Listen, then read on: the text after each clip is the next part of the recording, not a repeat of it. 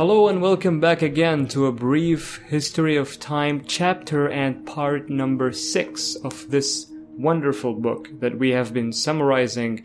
If you are new here, I have been making episodes for each chapter in this book and summarizing it in a beautiful poetic way. And we have now reached chapter 6. I will put all of them in this playlist so you can go back and actually see and follow up. If you're reading the book, you can watch these episodes along and you're going to find them so much more interesting. And everything will be on one playlist, which I will also keep in the description. Today's episode, I know a lot of you have been waiting for this one because it discusses a very interesting topic for people that enjoy physics and even laymen, people that don't really have to do with science or physics, and that is the subject of black holes. So without any further ado, let's just go right into the subject and actually summarize this chapter. To talk about black holes, it is very interesting to understand two things, and that is light and also gravity. Because there is a relationship that is going to be very important when discussing black holes between the nature of light and also gravity. So let's talk about light for a little bit. Throughout the history of physics, the nature of light and what light is has been nothing short of interesting and at times also controversial. The problem with light is, for a long time we didn't know what it is. Some people, and there were some theories that suggest that light is actually a particle, a tangible particle, and one of those people was actually Isaac Newton. Other people thought that light is actually a wave. And what's really interesting and peculiar is that there is strong evidence for both. The people that say that light is a particle and also the people that say light is a wave. There's equally strong evidence for both of them. Of course, we now know that light is a photon and it has properties of both particles and also waves. And this is known as duality in physics. We say that light is dualistic in nature. It can behave as a wave, but it can also behave as a particle. The reason this is important is because there is a question, which is, how is light affected by gravity? And the answer would be, depending on the nature of what light is, that if light was actually a particle, then it would be a mass. And masses are attracted by gravity, just like planets. It would be affected just the same way the moon and the earth are affected by the sun. But if light was a wave, then that wouldn't be the case. Here's what's interesting. A photon has no mass. So if the photon has no mass, then it shouldn't be dragged by gravity just like that. So then, if light is actually a particle, how is light affected by gravity, right? A long time ago, people thought that light has infinite speed, that it can go with speeds that are unlimited. Of course, just like we spoke about in an earlier episode in this series, Romer discovered that it actually has a finite speed, a very specific speed, which is of course now we know as the speed of light. Romer even tried to measure the speed when he was observing the moons of Jupiter and the times they were appearing. His conclusion was that light actually has a finite speed and is not infinite in speed. If it was true that light is actually infinite in speed, then it would explain how it doesn't get affected by gravity as a particle because it is so fast. But of course, it does have a limited speed, which is the speed of light. Now, John Michell has proposed and published a paper that has very interesting ideas.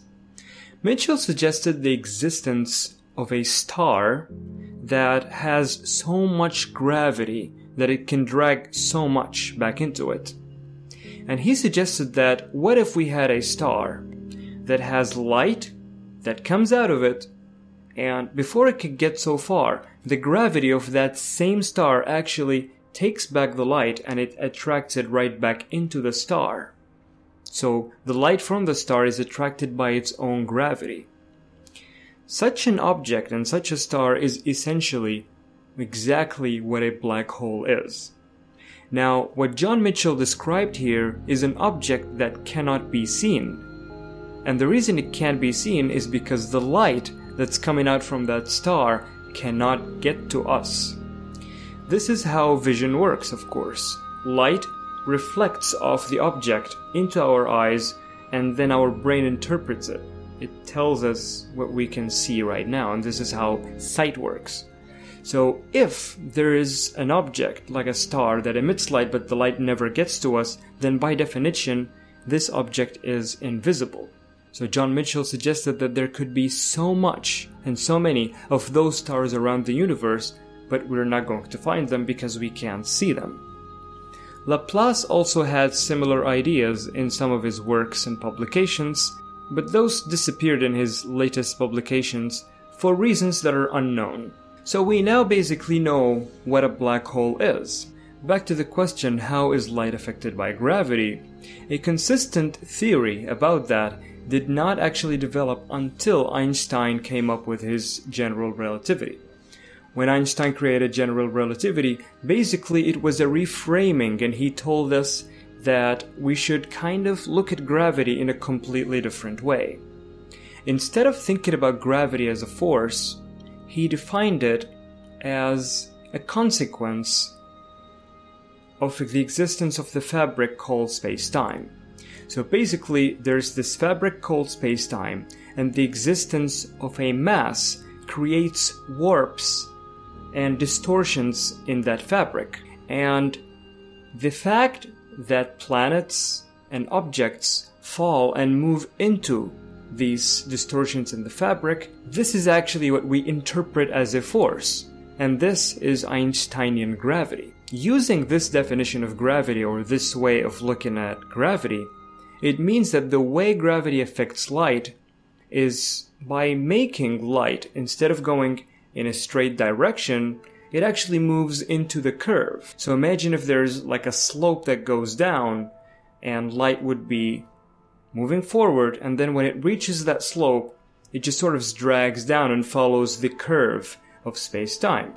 Now that we have an idea about how does light affect gravity and what are black holes, there is a very important question. Where do black holes actually come from? To understand where black holes come from or how they form, we need to understand how stars form and the life cycle of a star. The way stars like the sun are born is this.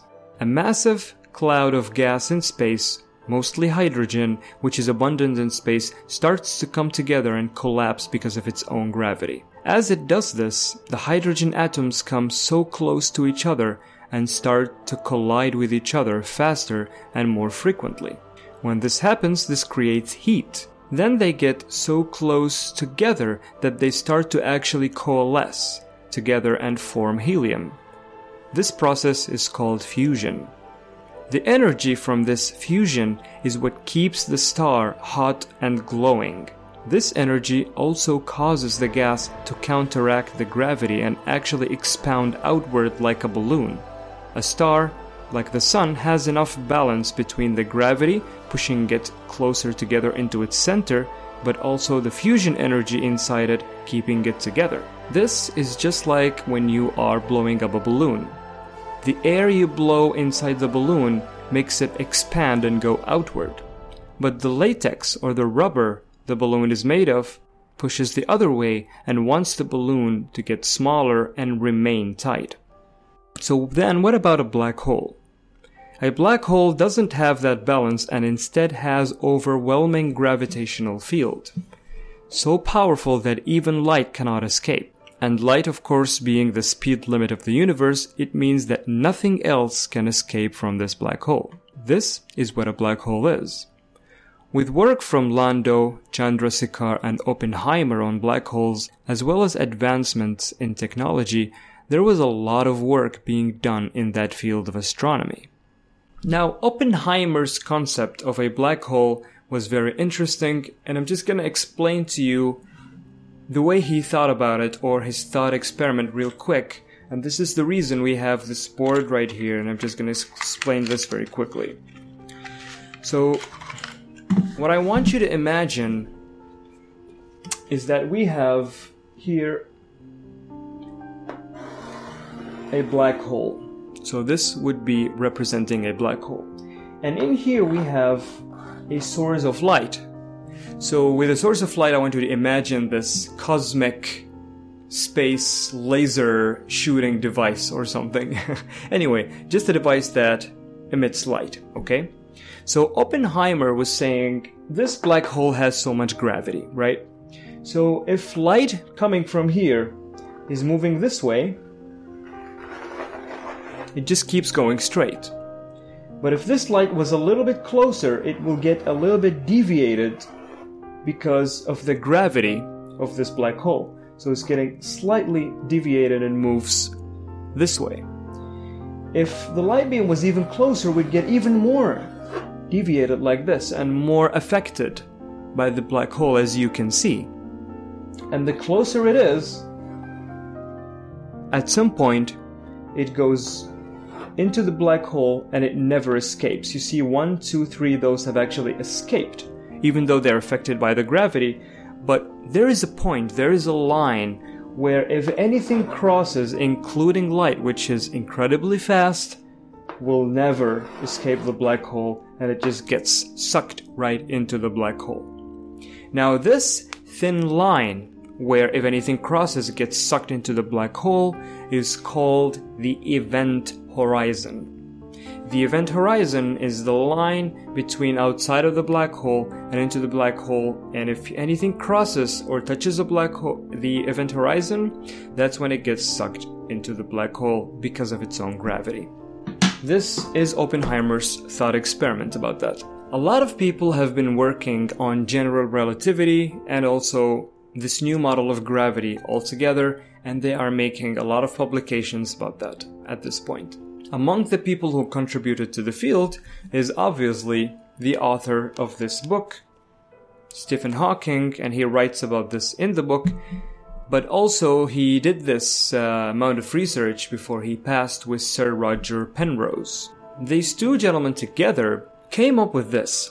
They predicted that there must be a single point, a singularity, in the middle or a center inside of a black hole where the laws of physics completely break down. And you hear physicists say that. Now, what this means is that what applies in outside of the black hole stops to work and reality just changes. Basically, time doesn't exist anymore, which means any equation that makes use of time just becomes disposable and not useful at this point. Now, this is protected by what Sir Roger Penrose called the cosmic censorship hypothesis. And in simple terms, it only means that if someone is standing outside of a black hole and someone is standing somehow inside of a black hole, the laws of physics may break down completely at the singularity, but only for the person inside of a black hole. So for the person outside of the black hole, nothing changes. It only happens at the singularity inside of a black hole. Of course, it is summarized in a sentence that you hear a lot of physicists say, and it is, God abhors a naked singularity.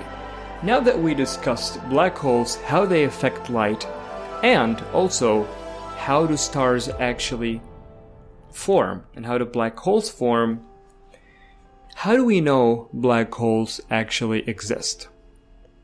What is the evidence for black holes? Do you remember what I said in the beginning?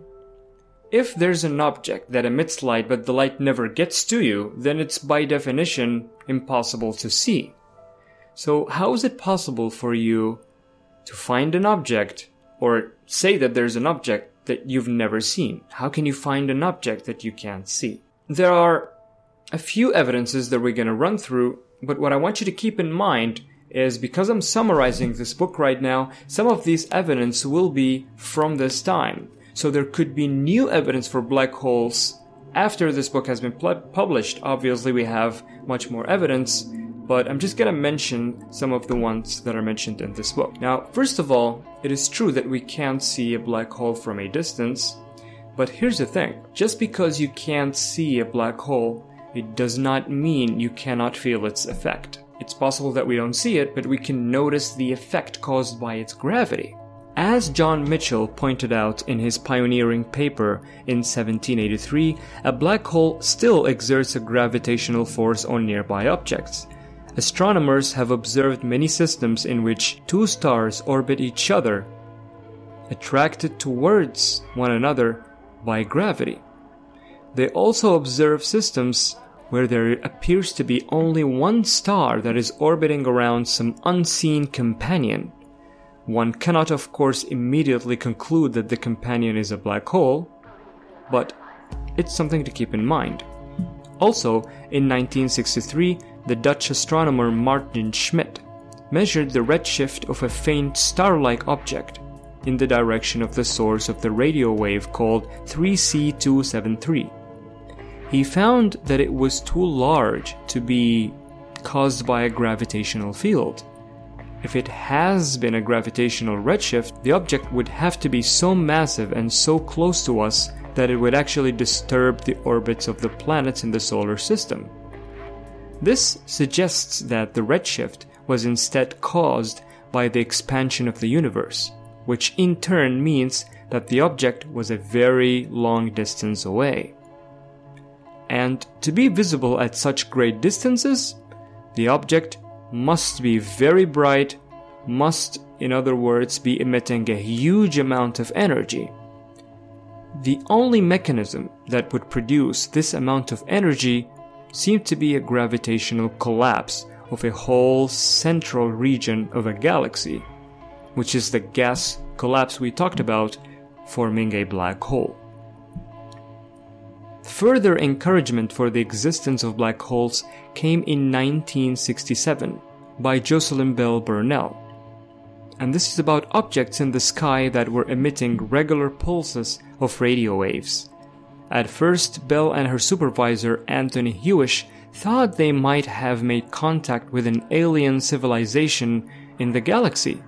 How exciting! Indeed, the author of this book, Hawking, remembers that they called the first four sources to be found LGM, which stood for Little Green Men.